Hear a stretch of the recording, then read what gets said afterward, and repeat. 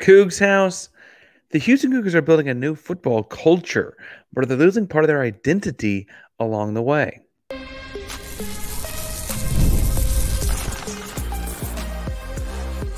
You are Locked On Cougs, your daily podcast on the Houston Cougars, part of the Locked On Podcast Network, your team every day. Welcome to Locked On Cougs, the daily podcast about your Houston Cougars. I'm your host, Houston-born teacher and coach, Parker Ainsworth. And whether you're a Houston fan or just a hater who came to stop by, thank you for making Locked On Cougs your first listen of the day. If you want to join the conversation but don't know what to say, tell us in the comment section down below wherever you found this what your favorite condiment is. Today's show is brought to you by Monopoly Go. More on that in a minute, but it is fun and addicting for the competitive folks out there like myself. Trust me on that. We got a number of things to talk about today. One, we are going to talk some about the latest loss to the transfer portal for the Houston Cougars in the defensive backfield. A fairly sizable loss from a fairly small player. That's probably not right to say. Anyway, I think we're going to miss him. We'll talk about that in the last segment. I want to talk some about some spitballing ideas I have in the second segment, because in the first segment, we're going to talk about how a key part of what Houston has built as their football culture, one of the few successful parts, you could say, of the last regime that could have been a lasting part for sure, may be officially gone. Sack Avenue, as you can see if you're on the YouTube audience, in the spray-painted over sign to my left, you're right. Sack Avenue is gone. Now, Sack Avenue was an identity and a mindset and a culture brought on by the defensive line under Coach Brian Early. It actually sounds like there's also some ties to D'Anthony Jones bringing it in as well. But it all went away, I guess, to the public as with as simple as a single tweet on Tuesday from one Coach Brian Early at Missouri. Yep, if you're on the YouTube audience, you can see it. But he just did hashtag Miz, M-I-Z, and then a big yellow and black Sack Av sign. Now, I would point out a couple things. One, Brian Early was an assistant coach that had such an impact on the Houston Cougar football culture that fans were clamoring for him to stay, even amongst the amid the regime change from one head coach to the next last winter. People love Brian Early and having Brian Early on staff, and he's going to do a great job at Missouri. Ultimately, he was initially not hired, but then was kind of hired after a second thought from the current staff, and then ultimately decided to leave and head to Missouri, bringing in Oscar Gals. Now, I really like Oscar and what they're doing there with the defensive front, and we'll talk some about that in the second segment as well. But I think it's safe to say that assistant coach Brian Early had a big part in building the Houston Cougar football culture around a tough, gnarly, competitive defensive line, right? It's the reason it's one of the best parts of the defense. Even in a year like last year, they gave up a lot of rushing yards. When you start looking at like analytical data that tracks the motion of players and who's in what gaps and who's doing their responsibilities, the defensive line continue to play at a very high level in the most porous of games, right? Now, obviously, like they gave up 77 to SMU a couple years ago, and you're thinking like, what was the defense in that game? And truthfully, even in that game, the defensive line got decent pass rush pressure. The ball was just coming out of their hand, of the SMU quarterback hands, in like under 2.5 seconds, and there's no time to get there, right? Like that's the kind of way they impact the game in that one, since Houston just couldn't make the tackles in the back half. Now, the way this tweet storm went out was actually kind of controversial because Brian Early tweeted out hashtag Ms. Sack Av. The official Missouri football accounts tweeted out the location pin with Sack Av and a hashtag and tiger face and da-da-da, right? And then people got upset. Like a number of different very Twitter strong fans got upset. And I don't mean to go over this too much in depth for people that lived it, because I know some folks that are active on social media are actively watching the show as well. But for the folks that maybe were off Twitter for the day, A, good for you, but B, you missed out on watching some people fight about it. And D'Anthony Jones came in and tried to squash things. Now, I thought was more interesting before we get into D'Anthony Jones, actually, what Nancy Early, wife of Brian Early, came in to say, because she's obviously been fairly influential in this. We remember her with her tweeted takes throughout the Houston Cougar version of Sack Avenue, but she tweeted at Derek Parrish and at D'Anthony Jones, "Are y'all upset over this?" I'm pretty sure D'Anthony Jones said, "You better take that with you, coach." So unless they have a problem with it, it remains, meaning it remains with Coach Brian Early. Derek Parrish replied directly to Nancy, saying that Sack Ave rides with whoever reps the brand and standard right, but it's if you know, you know. And if you aren't part of it, at least you get to witness. I'm all for it, Coach Early, because it's coming up north with me too. Notably just signed with the Toronto Argonauts, I believe. So that's what he's hinting at there. Nancy Early replied to him a little bit later saying, "Take it with you, man. Heart emoji. Sack Ave belongs to whoever was a part of it. If the players at Houston still believe in it, they are free to use it as well. But don't tag my husband, call him a clown, and not expect to get called out." Now, in a similar vein, D'Anthony Jones actually tweeted out as well, respectfully, speaking as the actual CEO of #SackAv, for the people who actually repped it, they can take it wherever they please. It's not a one-person thing. It's a brand that can be represented by me and my teammates and my coach at Brian Early. He can rep SackAv at Mizzou. He followed up with clarification. "I brought SackAv with me from Long Beach City College. Ask Coach B. Patty for those who are confused on the history of Sack Ave." Now, a bunch of Twitter accounts without names and faces also got in the mix here. But I think it's interesting to look at what the players had to say along the way here. Sack Avenue has had a series of some of the best players that come through Houston. Peyton Turner, Logan Hall, Nick Thurman. We just saw Derek Parrish and D'Anthony Jones, David Anini. And frankly, I know he wasn't technically in the club here, but like Ed Oliver fits the bill in a lot of ways. Think of defensive linemen, think of Houston defensive players. He was just before it. And now Nelson Caesar and David Agwegbu are going to, try and make 53-man rosters in Seattle and Buffalo, respectively. And they're carrying the legacy with them. I think they both got pretty good shots. We'll talk about that as we get closer to the season next fall. But a lot of these guys are feeling like this was a mentality and a culture of people.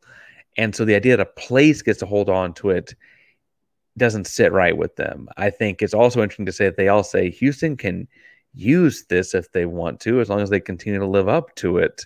Now, it's interesting on a bunch of different fronts to watch people interact like this, because Sack Avenue really did feel like it had a bigger part of the culture of Houston Cougar football than just some T-shirts and NIL deals or whatever, right? As was pointed out by several people on Twitter, you cannot trademark something as simple as Sack Ave, right? And so it's not like it's going to go to court or anything like that. But it did feel like a lot of Houston Cougar fans were hurt over this. And I'm here to say, I think we got bigger fish to fry here, folks. I understand that it was an enjoyable part of the football program for several years now. It really was. And as a lineman guy, as a guy that likes watching line play in football games, I have to say that Houston was really good on the defensive trenches, and being able to cite Sack Ave as a culture of winning almost felt like a miniature version of what we talk about with the Houston men's basketball culture, right? Like excellence being the key factor, competing being a key factor. But ultimately, things change. About the only thing that is consistent on this earth is that things will change, right? And the coaching staff is changing. The football culture is changing. Things are shifting. There is not a necessity for Sack Ave at the University of Houston. I think there's an opportunity for something completely new and different. And I'd like to talk about that new and that different in a moment. But first, I got to be honest, all this action makes me want to get in on the action. And there's no better place to do that than at FanDuel, America's #1 sportsbook, is it's winner take all time, NBA and NHL, and FanDuel is giving you a shot to bring home a big win of your own. Right now, new customers get $150 in bonus bets with any winning $5 bet. That's $150 to bet on spreads, money lines, player props, and more. Visit FanDuel.com/lockedon to make every playoff shot count. FanDuel, America's #1 sports book. All right, I said in the second segment I talk about ways they could go about this, but I think the interesting thing here is that part of what was so great about Sac Ave was it was a catchy name, right? There goes Sac Ave. There goes Sac Ave. There goes all Sac Ave going off today. All those kinds of things were catchy and simple and easy. And whatever the defensive line's next slogan, mantra, trope, catchphrase is, I think it also needs to be something fun and easy to say. Like if you're going to stick with the idea of sacks, I mean, you could do Sac City, Sac Boulevard, Sac Circle. The idea of running the hoop is a big common thing for defensive linemen. So Sac Circle may have something to do with whatever comes next. Honestly, Houston's going to looking to run a 3-4 defense, and that opens up a number of different conceptual ideas too. My favorite, which is the 3-4 Mafia, Academy Award winners. If you're, shout out to 3-6 Mafia. I think there's fun ways to play on that. The odd front ogres, one way to get after it in the trenches as well. The 3 down linemen, also the 3 down frown or 3 down make you frown or something along those lines, all play off of this idea of the future of this defense being these 3 big bullies in the middle. And then I think, trying how to politely say this, I think it also sets an aspirational goal, right? 3-4 Mafia, for instance, is like, oh, we're coming for throats, right? Like we're coming to get you. The odd front ogres implies an ugly style of play, right? This idea like we're just getting after. The 3 down frown implies making plays that are detrimental to the opponent in a way that I think is, a fun way to go about this. On the whole, though, I do think that some sort of play on words here can get fun and be a way to continue to market the strength of what's been at Houston, that is the defensive line, and to kind of continue that. And one reason I think that will continue, whatever we call it or we name it, is Oscar Giles, is the defensive line coach. Giles comes in and honestly, after his previous stints here, I think his most recent one was in the Tom Herman staff in the 2015-16 seasons. They were pretty darn good up front, right? Talk about that, I think them being good at that point in time, you could look back and think about ways you could bring back the bullies that were up front and that same kind of mentality and culture to this team as you navigate year 2 in the Big 12 with a fairly depleted roster at this point. We'll see who they end up having out there with the starting 3. I would say the starting 4. They're starting 3 when the season comes around. I think playing off Giles is a clever move here as well. You have just like Giles guys or Giles goons. They play with Giles style, Oscar's odd front, something to get along the way here that you're looking at different ways to play off of his mentality. Because what new coach Giles brings to the program here is a different kind of swagger than Brian Early had. It's not better, it's not worse. I don't mean to say that either one of them are better or worse, but it's definitely different now. Where Early was loud and boisterous and like he wanted players to mimic his energy because that's the kind of mentality energy you needed to win, and it was all competitive. There's a toughness and a discipline to what Giles seems to be bringing when you hear him speak, right? And I don't mean to say that those are two antithetical things either. The toughness and discipline of Giles are the competitive nature and chaotic energy around Brian Early. They don't have to be antithetical. They're frankly two different ways to skin the same cat. But I do think that as you're shifting gears here, it's okay that there's a reset. I mean, while they ran some 3-4 last year because Belk was kind of drawing at straws to figure out some way to get Nelson Caesar one-on-one in different spots to pass rush, and then Nelson Caesar got hurt, kind of hurt that whole thing. I do think that the mentality of the defensive line has to change when you go from the old defense, a more traditional 4-2-5, to this 3-4, constantly rotating, constantly bumping, constantly eating up gaps kind of defensive line. The way they're going to have to play is different. So the mentality and the marketing and branding has to be different. And this is a long way. I've spent a long time getting to this. I bet that the large majority of the sacks come from linebackers this year. Can I put a future on that? Talk to FanDuel. Can I get a future on that? Yeah. We'll see. I think that the majority of the sacks and pressure are going to come from linebackers because after watching the spring football game, it feels like the defensive linemen are going to be way more active in the run. For instance, Keith Cooper or an AJ Holmes, Brandon Mack to some degree. I don't know. As I look up and down this, Tomathan Good, Zyka Strong, a bunch of these guys are the types of body types. They're going to eat up B gaps, eat up tackles, destroy down blocks.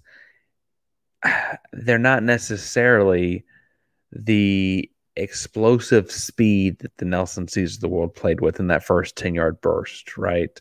They're not necessarily getting after the quarterback in the same way that Logan Hall did, right? But they are still going to be an impactful unit. And that's why I don't think this is a totally lost cause either. I think that it needs the appropriate branding, carrying over Sac Ave with focus on different things, with new coaching staffs and whatever, probably was not the right move. Now, if you were going to keep the same, the same core values, emphasize the same kind of defense that would rely on the same kinds of things, and just really just continue to flush that out, maybe. But there were very intentional things shifted here, and so I don't know that it's what I would go with. One thing that I also wouldn't go with would be losing corners to the transfer portal. We lost a big one on Tuesday. I want to talk about losing Isaiah Hamilton in a second and what that can mean for the program. But first, I want to talk about something I'm never losing, and that is Monopoly Go, our newest buddies over there, because you've heard me talk about this a whole lot, actually, so I probably shouldn't go too far in depth. But there's just so much to talk about in the game that I feel like I kind of have to talk about every week and almost every day at this point. In Monopoly Go, you get to team up with your friends for time tournaments where you get to actually work together and build up each other's boards. The more you win together, the more awesome prizes you unlock. And there's so much to get. You can get unique stickers and trade with friends, cool new playing pieces to travel the boards with, hilarious emojis for when you trash talk one another, because we know all successful games have some level of trash talk. Plus, Monopoly Go feels new and exciting every day with constantly changing tournaments and challenges. A ton include their own unique mini games like digging for treasure, robot pachinko, or other things like that. And there's always new timed events that help you win big, like massive multipliers for everything you win or rent freezes, etc. There's always something fun to discover in Monopoly Go. So get off the bench and go download it now, free on Google Play or the App Store. Game on. All right, so the news was official on Tuesday afternoon that Isaiah Hamilton is entering the transfer portal. We are at this point, as you're listening to this, past the official deadline to submit that paperwork. But that's just the deadline was, I guess, Tuesday afternoon, which is why I think Isaiah Hamilton got his name in there when he did. I would point out, though, that you'll probably see a lot of players listed from Houston or otherwise. I hope at this point it's just mostly the otherwise, as having entered the transfer portal in the next couple of days, because of the processing time. For whatever reason, it takes a long time to process the transfer portal requests. You're looking at 48 hours for some guys, if not just over that, right? So you might see guys as late as Thursday, early Friday morning officially be in the transfer portal, when the truth is that just means they filed it like right before the deadline, right?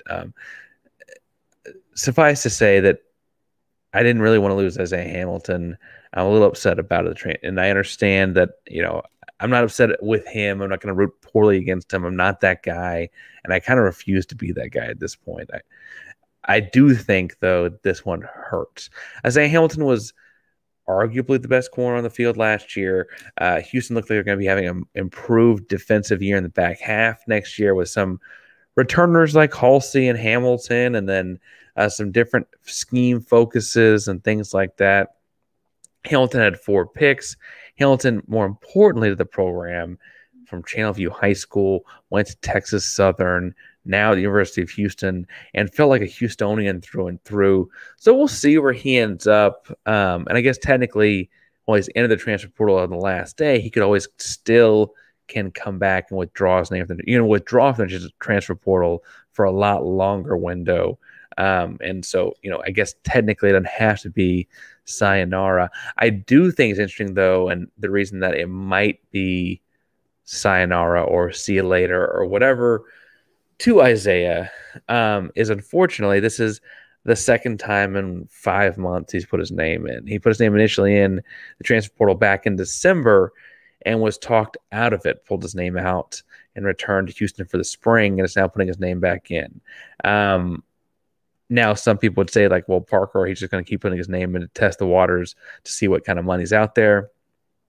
I guess that's fair, but I think in the logistical mind of a college kid, which seems like an oxymoron,